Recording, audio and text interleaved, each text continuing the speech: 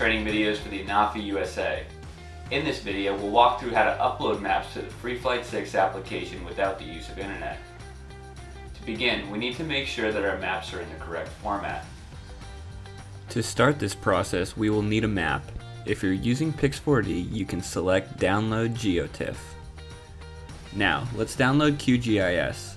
QGIS is a free open source software available to everyone. Once downloaded, open the program. Now select Data Source Manager, then select Raster.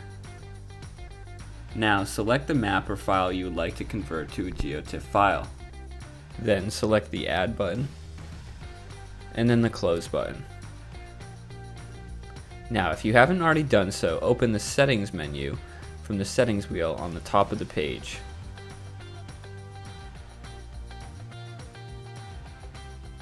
Now select GDAL, Raster Miscellaneous, GDAL to Tiles. On this window we need to make sure that we have the map uploaded as the raster file. We also need to make sure that we are outputting the files to the correct location. You can store these in any place on your computer that you would like. When you are finished, press Run. Now that our files are done, let's open up the place we stored them. We'll select all the files in the folder and compress them. This will get them ready to be uploaded to the FLIR 6 application. When the file is done compressing, let's give it a name so we can recognize it in FLIR 6. Now, power on the Skycontroller USA and use the USB-C port on the back to connect it to your computer.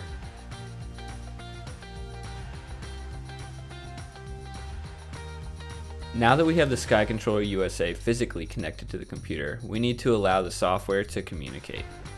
To do this, we need to press and hold the reset button on the back of the controller, then press and hold the return to home button on the front of the controller. Release the reset button on the back of the controller, but still hold on to the return to home button.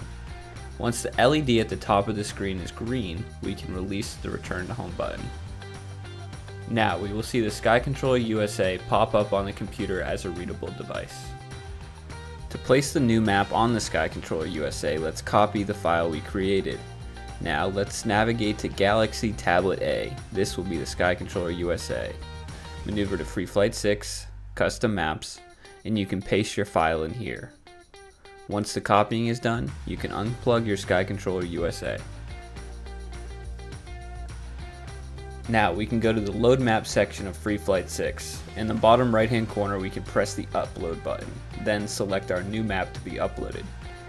Here we can see a graphical layout of our new map over the Google Earth map, since this device is connected to the internet.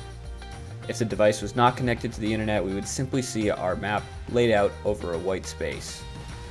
Once we are done, we can prepare the map. This will ensure the map will be saved offline and ready for use. Congratulations, you have uploaded a map to your FLIR 6 application on the Skycontroller USA. Thank you for tuning in to Parrot's training videos for the ANAFI USA.